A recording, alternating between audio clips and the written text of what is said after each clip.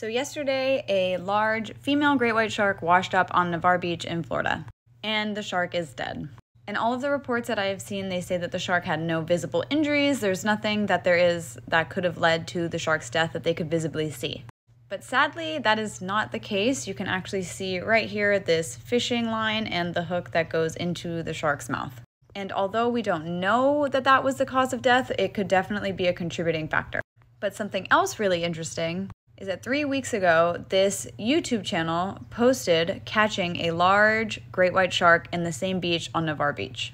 And another really interesting thing is that the fishing tackle that this group used when they caught the white shark 3 weeks ago is the same fishing tackle you can see hanging from the white shark's jaw that was recently washed up on the beach.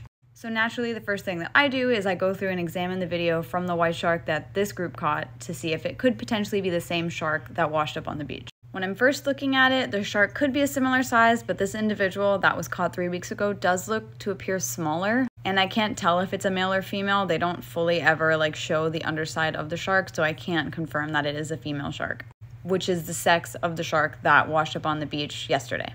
Another thing is that the shark that they caught 3 weeks ago actually has this really large scar on her back and a bunch of other scarring along the backside, which does make me think it could be a female from mating scars from the male shark. But again, cannot confirm, but that scar is something that we'll look at in the shark that washed up recently. So this is the shark that washed up yesterday, and you can see that there is no scarring or anything on the back.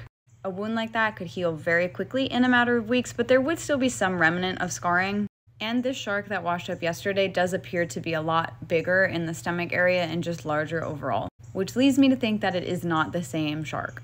But the fact is, this shark has fishing line hanging from its jaw, and that very well could have contributed to why it washed up on the beach. The shark that was caught a few weeks ago was released, and you see the shark swim away, but unfortunately, when sharks swim away, that doesn't necessarily mean they're going to live.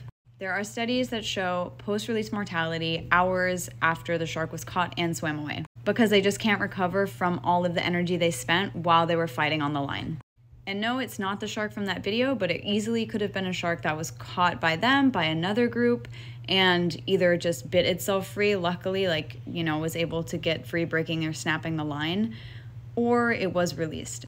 But clearly, it did not survive.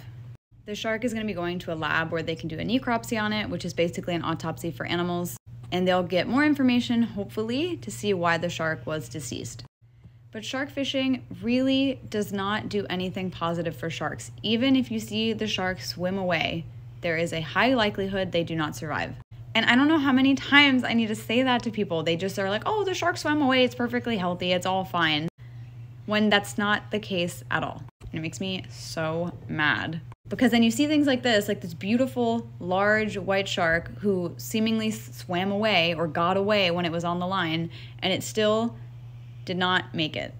And unfortunately, this shark, they'll confirm it through the lab study, but she looks to be pregnant because of how she's carrying in her stomach and how large and round she is in that area. So this is an individual that is reproducing, replenishing the population, and is washed up on the beach, not being able to do that now. Not 100% confirmed or denied that that is from fishing, but any type of fishing is not going to help them in any case if they are dealing with another outside stressor. And it really is so sad to see.